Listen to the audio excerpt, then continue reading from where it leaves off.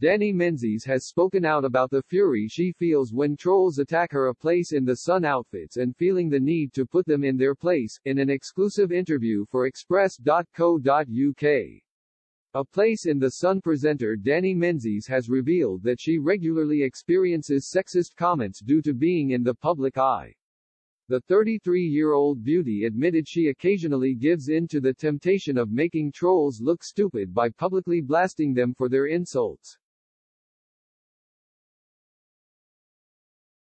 "I know I don't look like a hooker. She's making herself look like an idiot," Danni defiantly declared in a new interview with Express.co.uk, reigniting a row she had with one particular A Place in the Sun viewer, who criticized her on-screen outfits last year.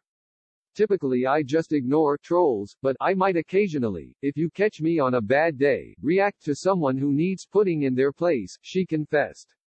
Branding them keyboard warriors, she added, "You just have to pity them for taking such a huge interest in your life, because they've not got one of their own."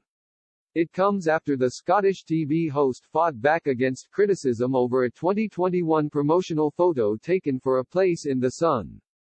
Danni had been wearing a girly pink tulle dress cut to above her knee, prompting some Instagram users to cruelly claim that she was dressed like a hooker. The star, who recently announced her departure from the show after 6 years,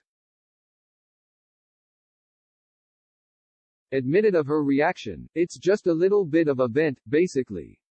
Making someone look stupid. When they've made a really silly comment and you manage to sort of shut them down, it makes you feel a little bit better. Sometimes silence is better, but I dunno, sometimes you've gotta set them straight." She also warned that judging women for what they are wearing can create a dangerous culture. "When people say, she was asking for it because of what she was wearing, I think that's absolutely insane," she elaborated.